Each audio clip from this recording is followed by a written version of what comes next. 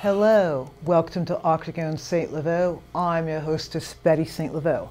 On this show, we discuss the history of mixed martial arts and Ultimate Fighting Championship. Because I'm pretty much a new fan, I'm just going to kind of help you go to different websites that will help you learn about it if you're a fan. And I'm just going to comment some on events that have happened and upcoming events.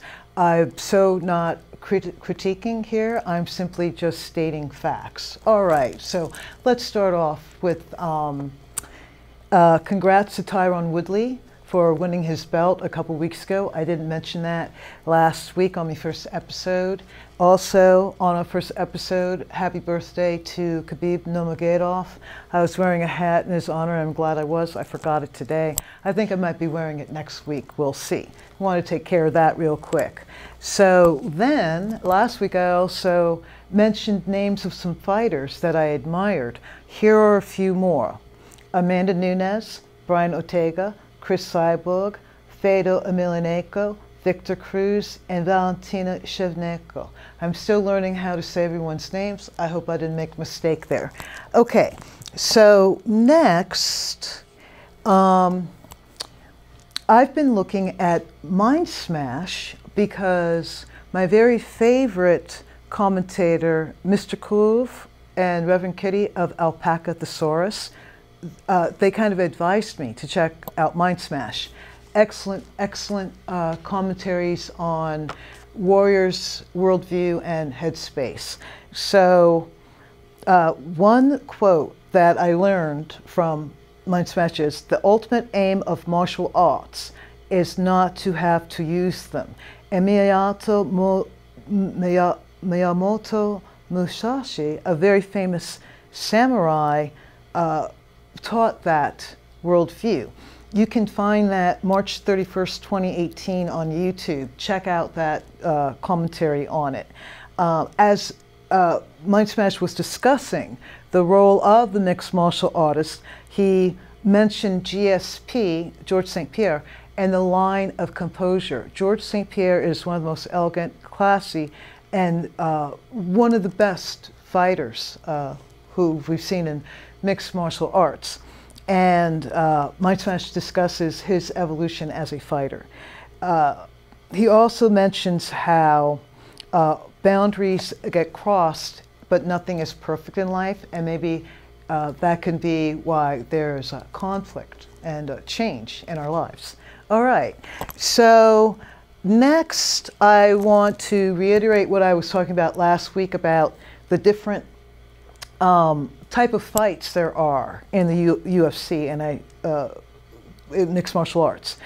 There are 7 different types that I know of, and the first is numbered, the second is UFC on Fox, the third is Fight Night, UFC Fight Pass, the Ultimate Fighter Finale, UFC on FX, UFC on, I believe, Fox 1, UFC Live, and UFC Fox Sports 1. Okay, so there might be big bouts throughout the year, but there are different types of fights that occur. Also, because I'm a recent fan, there are at least 500 fighters. There are so many fighters out there, and so it's sort of hard to get to know each one, but the more that you expose yourself to different divisions, etc., the more that you can understand that there are a lot more warriors than the ones that get the big title chances.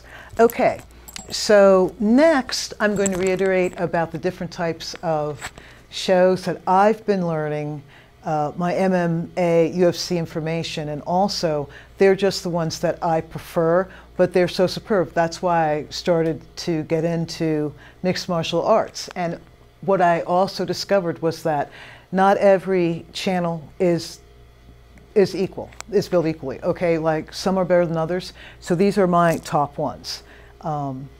Alpaca Thesaurus, thank you, Mr. Curve, for everything. Great psychological breakdown of the fighter's body language and maybe some psychological makeup there. Then we have mixed Malawapery, which gives the breakdowns. The editing is so fantastic, and there's a bit of humor in the tone, but the breakdowns are awesome. Then we've got Weasel, who I totally adore, because Weasel, Kennock, and I think it's Weasel and Kennock, they break everything down pretty scientifically, but they're so sympathetic to the new fan. They try and help you understand what's going on with their breakdowns. And then, of course, there's Mind Smash, Skip to My MMA, which is more like, from what I remember, facts.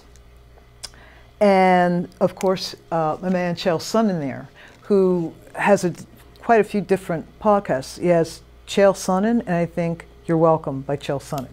So he was sort of my first anchor person that helped me like MMA, UFC. Okay, so, oh, and let's not forget MMA On Point, which totally gives 10 best of lists. MMAnation.com is also excellent. All right, okay, so I think I got, giving shout out to my guys there who helped me understand this excellent sport. And next, I would like to talk about my first live press conference that I saw between Khabib Nurmagomedov and Conor McGregor. There weren't any fans in the room. There's only press there. The fans waited outside. They totally noticed when the fighter showed up. At the conference, Conor was advertising his whiskey, which I thought was all right. He seemed a little manic. Khabib was cool. So in my mind, Conor was shrill, Khabib was chill. And people say that that's Conor's thing, and it is Conor's thing to do what he does like that. I think that he's, according to Alpaca-Thesaurus and Mixed Malawapery and others, he is the master of psychological warfare, and it's part of his shtick. Khabib Nurmagomedov, his English isn't that hot compared to Conor's, but they were able to have an exchange that I thought was pungent, if short.